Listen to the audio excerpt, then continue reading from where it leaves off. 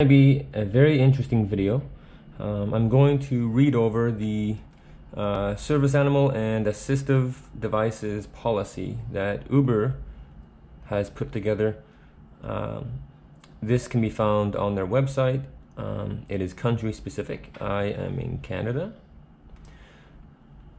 For those of you who can see, I hope my camera is aimed correctly. If not, I'm going to read over this document with you guys. I'm going to touch on some key points. I'm going to break it down so we are all on the same page when it comes to the specific regulations that Uber have set out for their own drivers and the specific laws that they are governed by the jurisdiction that they operate in.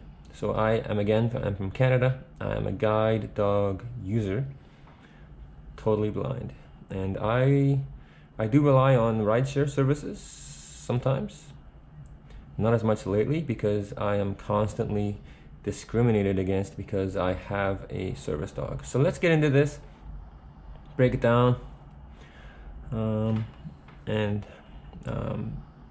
I will post a link to this document in the description of this video for anyone that wants to view it for themselves. So, service animals. So again, I'm in Canada. The ADA, the Americans with Disabilities Act, is very similar to the Accessible Canada Act. There are a few differences which I will touch upon. Well, there is one specifically that I know of that I will touch upon when we get to it in the document. So, Canadian laws prohibit drivers using the Uber driver app from discriminating against riders with service animals, including by denying them service. So, Uber right there is claiming that they prohibit their drivers from discriminating against service dog users. For this reason, and because it's the right thing to do, Uber's policy also prohibits drivers who use the Uber driver app from denying service to a rider because of their service animal. So again, Uber's well aware of what the rules and regulations and laws are. They just allow their drivers to continuously break them.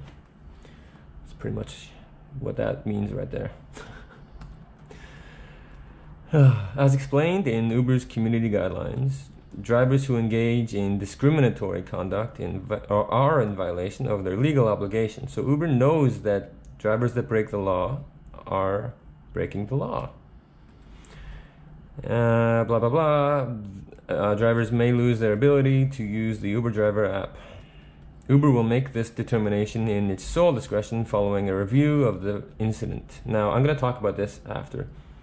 Actually, screw it. I'll talk about it now. So, anytime I have an incident where I'm refused access, I contact Uber. You can do that within the app, and you can outline your situation, what happened. There's actually a specific I'm paraphrasing here. Were you denied access because of your service animal? So you contact Uber, you fill out this form. They'll send you this email that says, oh, something like, we are sorry to hear about this. This should never happen. We're going to launch an investigation and we will reach out. So they often call me a couple of days after, and I speak with somebody from their customer service team in California. That's where they're based, I guess. They will often tell me, well, based on the information that you have provided, this driver certainly meets the criteria to have their Uber license revoked. And then I get this follow-up email that concludes the investigation that says something like, we are so sorry, blah, blah, blah. We have refunded your trip, blah, blah, blah. And here's the part that gets me. We have reached out to the driver and reminded them of their obligation when transporting riders with service animals. So they're telling me one thing when they tell me that the driver meets the criteria to be banned from the app, yet they are actually doing the opposite thing. They are reaching out and reminding the driver of their obligation. What is a service animal? Well, we all know what a service animal is, so I'm not going to read this. I will say this. This is one of the differences between the ADA, Americans with Disabilities Act, and the Accessible Canada Act. In Canada, an an Uber driver can request you provide proof that your dog is a service animal, whether that be a service dog certificate from the school where you got your dog from, or some form of government dog ID. They can request proof that your dog is a service animal. In the US, they cannot even ask you to provide that. Another way for drivers to know that your dog is a service animal is if it appears that they are. If they have a harness on, or if they are wearing a vest, or if they are obviously assisting you in your mobility. Legal obligation of driver partners. Drivers have a legal obligation to provide service to riders with service animals.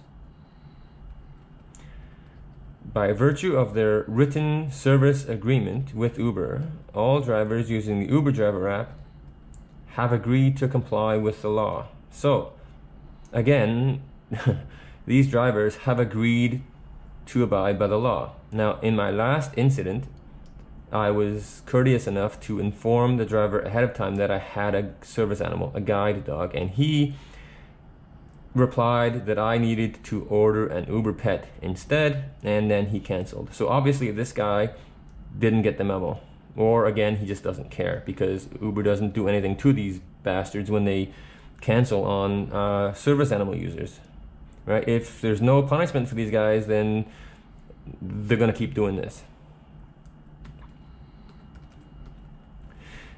If a driver refuses to transfer a rider with a service animal because of the service animal, the driver is in violation of the law and is in breach of their agreement with Uber. Well, again, okay, we know this, but Uber does fuck all about it.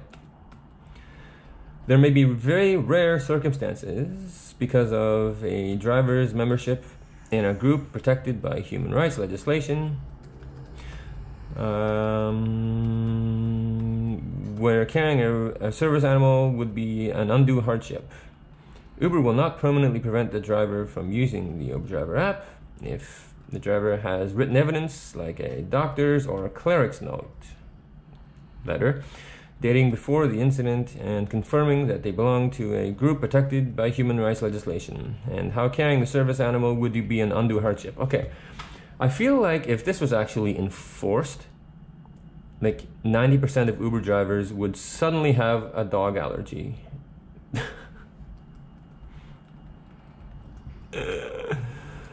Oh man. And then it goes into how to report a service animal issue. Blah blah blah. Cleaning fees. Riders cannot be charged cleaning fees for shedding by their service animal. Now, this part of the document I'm a little bit hazy on, because I bring a blanket for my dog. I generally try not to use Uber if it's raining outside and I need to go somewhere, because it's just common courtesy. I wouldn't want a smelly, stinky dog in my car if it was raining. I have been in a vehicle with a service dog user. I left my dog at home actually because I thought it would be easier just to have one dog. And we were charged an exorbitant cleaning fee because of dog hair. We fought it and got it revoked. And then it goes on to assistive devices. So I've gone on some Uber driver forums just to look around and just to read about what the drivers are talking about when it comes to various issues that they deal with. And obviously the service dog issue is a big one. I guess before you can become a driver, you need to check a box or something that says that you will comply with law when it comes to providing service to riders with service animals. Now, a lot of drivers on these forums don't like doing this.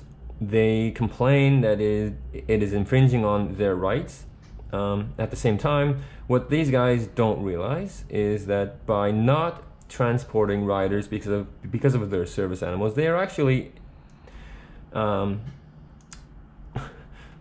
they're actually invading on the rights of other people that have a disability. Now, It's ironic, is what it is. There was a lady back in 2016, I believe, 2017, who actually sued Uber because of service dog discrimination, and she won her case. Uber's defense in that case was that their drivers are subcontractors. They do not work for Uber. They're not Uber employees. So they basically tried to let their drivers hang out in the wind. Like, I get it. These drivers, they don't have a lot of support from Uber when it comes to benefits and shit like that. At the same time,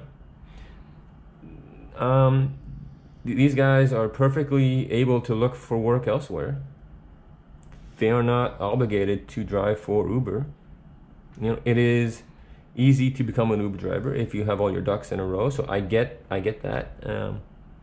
A lot of the guys that I've had trouble with, they don't speak very good English too. So driving is a viable way to make money. However, if you are driving under the Uber logo, if you are using the Uber product, if you sign and agree to the Uber terms of service, if you pay the company over half of what you make every month. Luckily, the arbitrator in that lady's case saw right through Uber's sleazy cop-out and ruled in her favor. So the thumbnail in this video that I'm posting is a graphic of the latest Uber driver's contact details. This guy's name is Rajesh. He is a top Uber driver. He's the guy that told me to order Uber Pet instead and canceled. So, if you are a service dog user and have had instances of discrimination because of your service dog, I would love to hear from you. Leave a comment down below. Say hi. Or feel free to contact me. I will leave my Instagram in the description of this video. Check it out. Send me a DM. Let's connect. Again, I will also post a link to this service animal policy in this description. So feel free to check that out as well. And have a great weekend. Cheers.